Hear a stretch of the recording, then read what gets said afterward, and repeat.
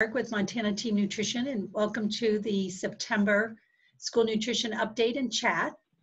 If you wouldn't mind entering your name and name of any attendees, your school name, this school district name, and at least one email address into the chat, we will make sure we send a follow-up email message to you about it. So during this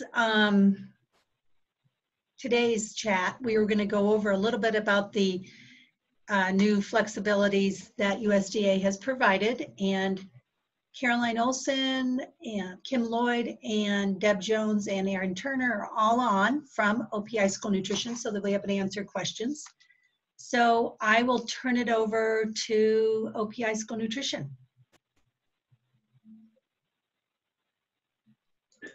Hi, this is Kim. Caroline and Deb, if you don't mind, I'll take a stab at this, and if you have anything to add, please feel free. So we found out on Monday that the USDA has extended the Summer Food Service Program through December 31st, 2020, which is great. The waivers that we were operating under this summer are also extended. They are very similar to what you have as an option for NSLP, or if you were operating the Summer Food Service Program this spring and summer, you can continue doing the same model that you had. And there's no requirement that you operate the Summer Food Service Program. You are welcome to stick with the National School Lunch Program and continue as you have been too. We do not have guidance yet if you can do both programs. So right now the option is to switch to all Summer Food Service Program or stick with all school lunch program. And we are still working on getting some more guidance. So if you have questions, we are happy to take them down now. But we do have a procedure now for if you are interested in signing up for the Summer Food Service Program to follow, and we can get you set up with the applications and maps and move forward. I think there's more on the next slide maybe. Oh yeah, sorry. That's okay, thank you. So yes, the first step, and we sent out a few emails through a few different lists yesterday through the school lunch program list. Chris sent out her newsletter. I sent out my Summer Food Service Program newsletter, and we also sent to our partners this link, but you'll also get it probably in the program resources from the chat today. So the first step is to fill out this form to indicate that you are interested in switching back over to the Summer Food Service Program, or maybe you are interested in starting up the Summer Food Service Program if you did not operate it this spring and summer. So that's the first step, is to fill out this form. And then you will be contacted by your regional specialist, and they will talk to you about next steps and about your program. And if you're still unsure which program, it's still worth filling out this form and then talking through with your regional specialist. Please continue to collect free and reduced price applications. And this is so important because we have no idea what's going to happen in December. Or once program funding runs out, we may be asking schools to switch back over to the school lunch program. So it's very important to still continue with those processes that you've been doing during the school lunch program. And next slide.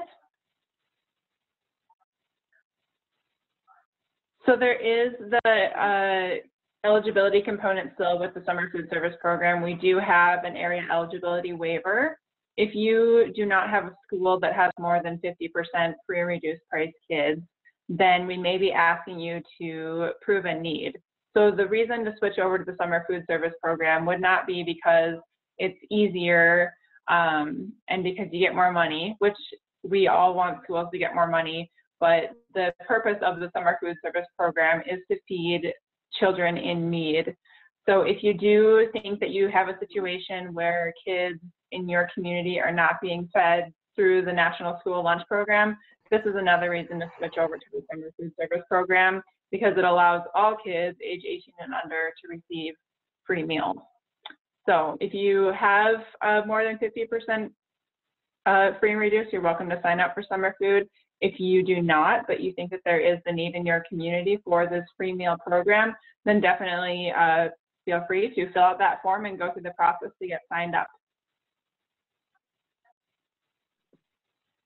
So again, yeah, start with filling out the survey and continue to collect free and reduced price applications.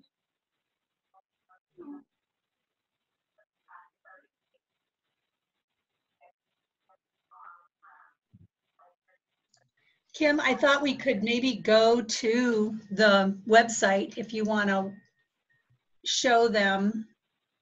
Let me just find it. Can you see this? No, not yet. Okay. Right now, I still see your PowerPoint. Let me just see if I can. I thought you might want to show them where the surveys are. Can you see that? Yes. Yep, I can. I think Caroline was updating these. Caroline, do you have any tips on where to find things on our website? Or you just had it up, Katie? Oh, here we go. Okay, so this is the website. And if you hit this school food service program form, you go to this form. Is this the form they need to fill out? Correct. Yep. There you go. You're in the right spot, Katie. It's very easy. It's email, school name, your name, phone number, and you're requesting it. And then what waivers, it just lists what waivers you want to take advantage of.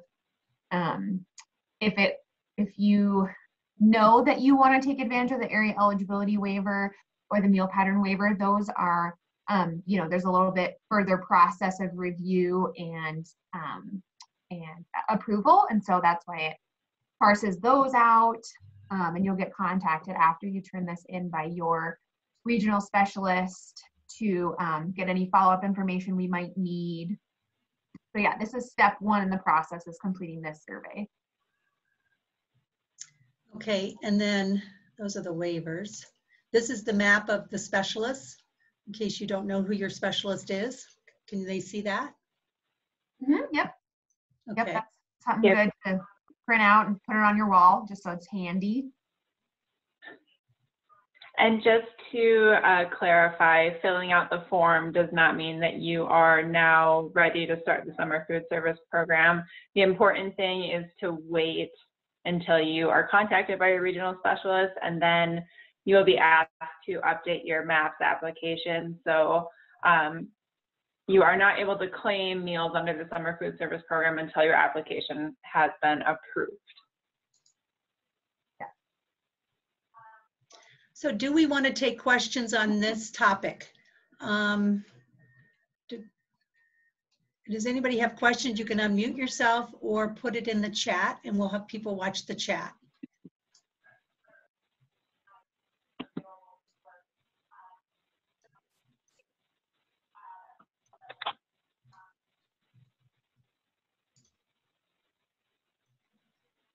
In the meantime, if waiting for any questions that might come up, would you mind going back to the web page that you were at, Katie? Sure. The back to school. Okay, so that is right. Let me find it here. Where'd it go? Oh, it just got X'd out by accident. But if you hit. Okay, I'm going to get rid of that. Then I'll go back to. If you hit Control-Shift-T, try that. And then hit it again. There we go. So that just opens up a closed tab.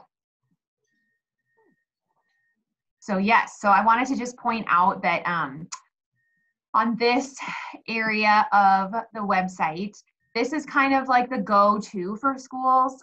This obviously at the very top, it has all the latest waiver information and the survey.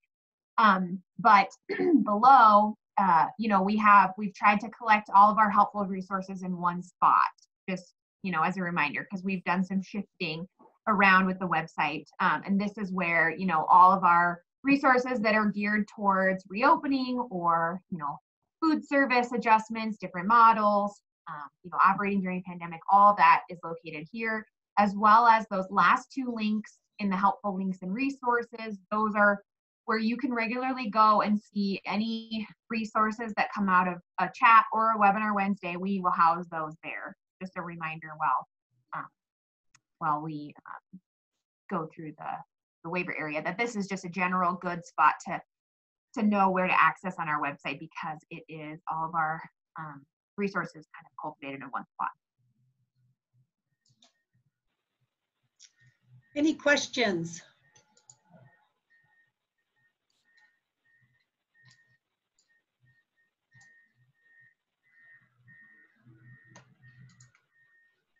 Well, I have one question. So if you end up going on the summer food service program, if you're approved for it,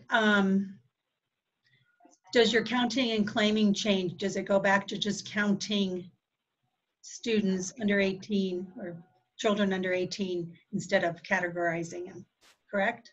Or any? Yeah, that's a great question, Katie. Yep. So the program guidance for the summer food service program requires that we keep daily meal counts for the summer food service program. And since we're not worried about what the eligibility of the children is after you have qualified for the program, all you need to do is keep a tally of every kid that comes to receive a meal. And then you'll count all those up at the end of the month and submit your claims for the month that you're claiming for.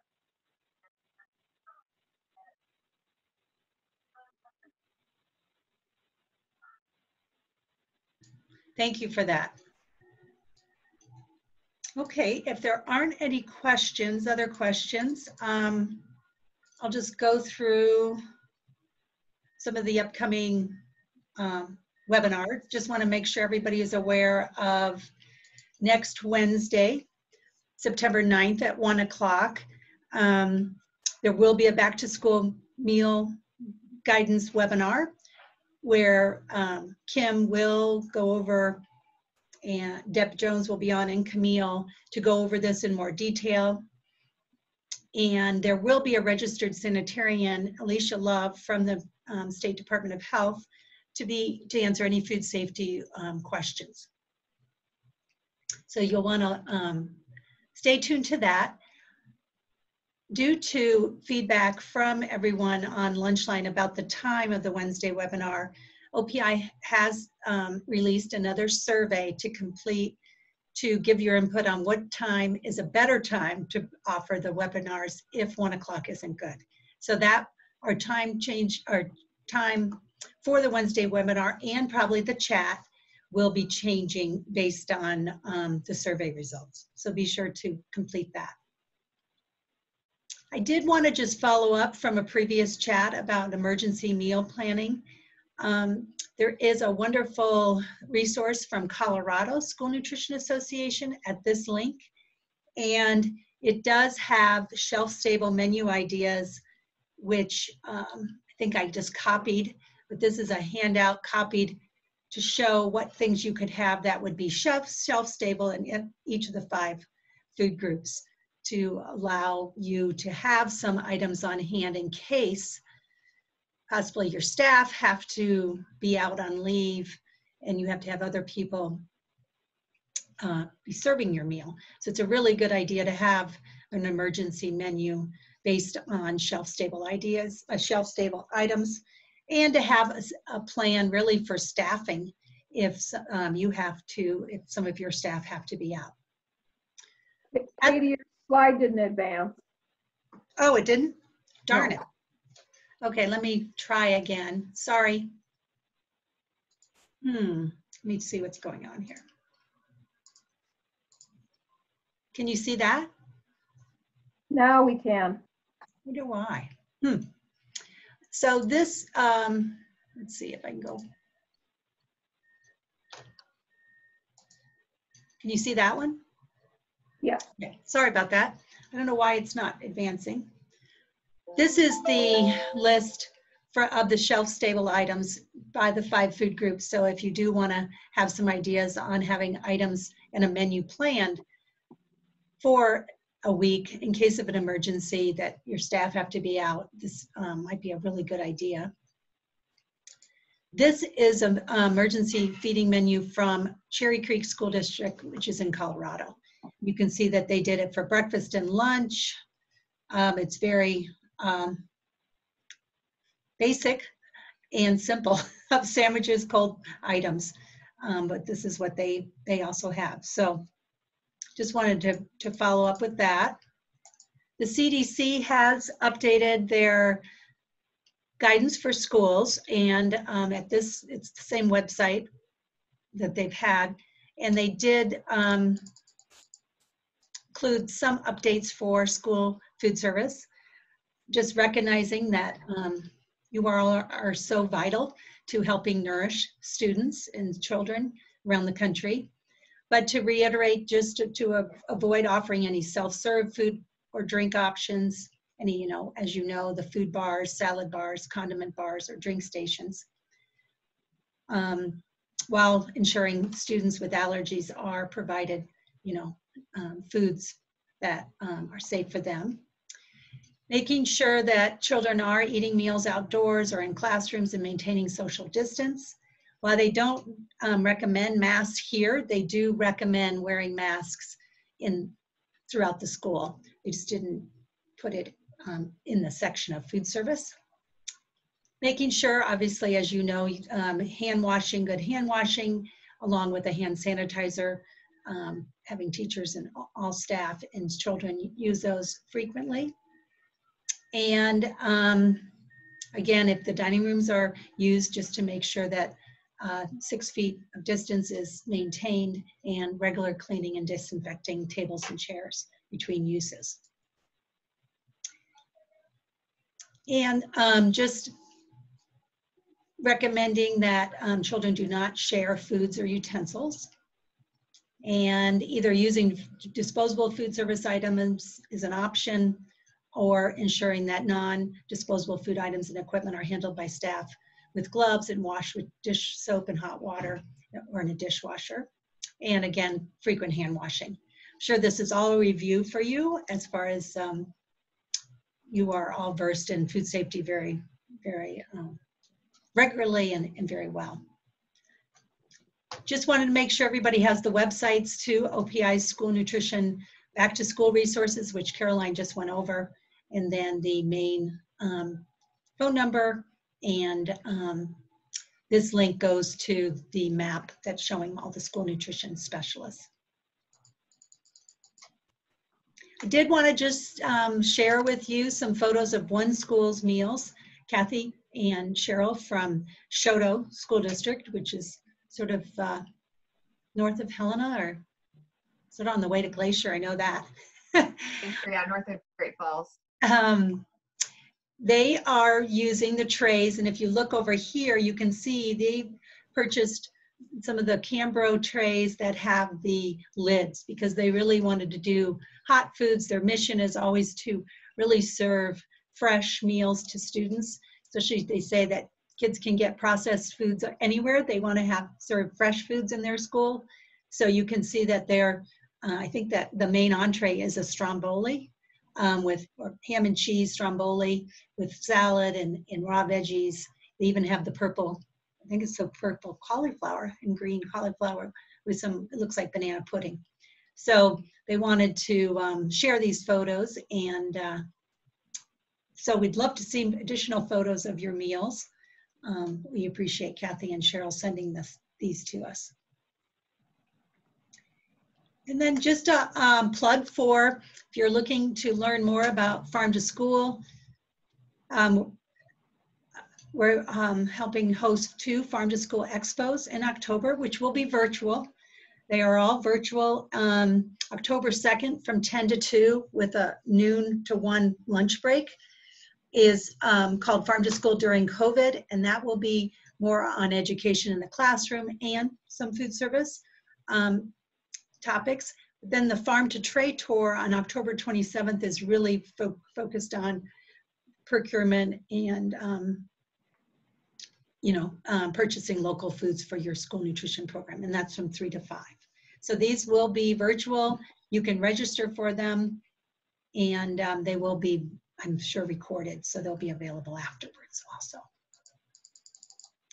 Okay, any additional questions or comments? Just feel free to unmute yourself. It's Caroline. I just wanted to take this opportunity for anyone who's on the call to mention FFVP. It's been an interesting rollout this year with not hearing from the USDA until about last week for allocations. So if you are wondering whether or not FFVP is available to you and your sites, I would encourage schools to go into maps, and if you see an FFVP application item under your sponsor application, that will need to be filled out to to go forward and for me to be able to allocate you dollars. So if normally you have FFVP schools and you are like, hang on a second, I don't see us as qualifying, that doesn't mean that you don't. It just took an incredibly longer amount of time to get that info from the federal level. From the federal level, and so it's just been a little bit of a disjointed rollout. But I can't give you allocated dollars in the system until that FFVP application is filled out. So just don't forget to do that if you want to participate. Michelle, this is Kelly with School Nutrition.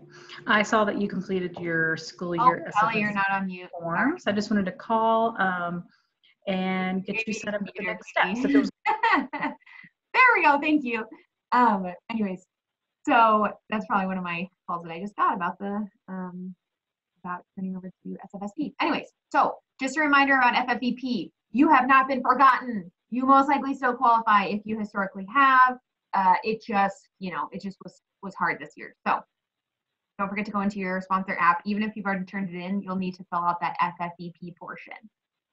And if you have any questions or you're just not sure, please feel free to give me a call. I'll enter my phone and my email into the chat, and I'm happy to get you taken care of. Thanks, Katie.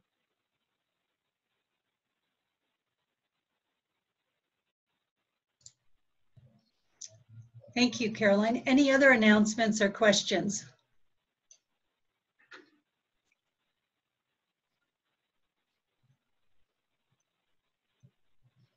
Okay, well, we can keep it short today, and we will make sure, I think by next month, we'll have a new link to the chat because Yes. I didn't even think about that on the calendar, there's no place for the password, and we've been using the same chat invite since probably April, which so we can change that, but we'll get this, we'll get the recording up on the chat website in case people want to, but I think this is a good lesson to learn. And next Wednesday, we'll have a lot more information. So I'm hoping we'll have more people, be able to reach through it. So. Okay, well, thank you guys. Thank you, Brittany. Or does anybody else have anything they want to say before we close? And if anybody's on the phone, I want to make sure I have your email. Can anybody on the phone, if you're a school nutrition director or